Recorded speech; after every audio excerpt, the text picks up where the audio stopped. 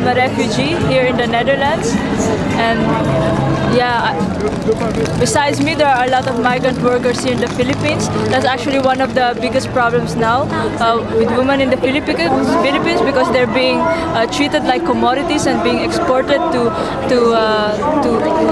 other countries to work there. We are fighting for our rights in the Philippines, and the people who are doing that are being persecuted by the government.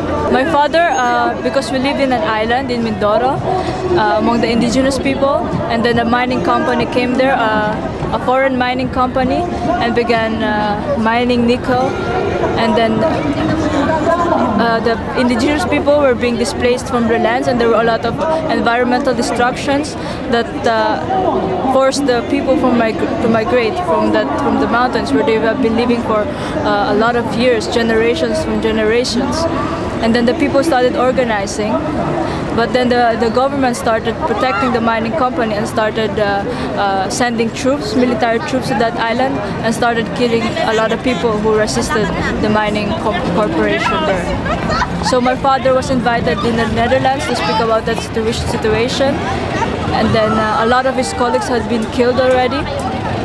And then, yeah, he was forced to apply for asylum, and that's why I was also forced to come here in the Netherlands. I've been here for 5 years already.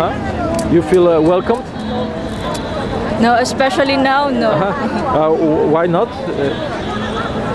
Because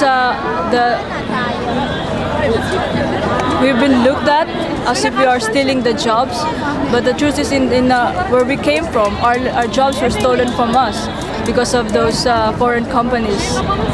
So, you know, if we have jobs from where we came from, we wouldn't have not come here.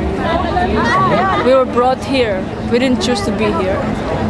Yeah, it's much warmer in Philippines. Yeah, so it's very cold. Here in the Netherlands also, there are still a lot of problems to be solved. So the Dutch people need to be aware of their own situation, and then we can work together to make a better world.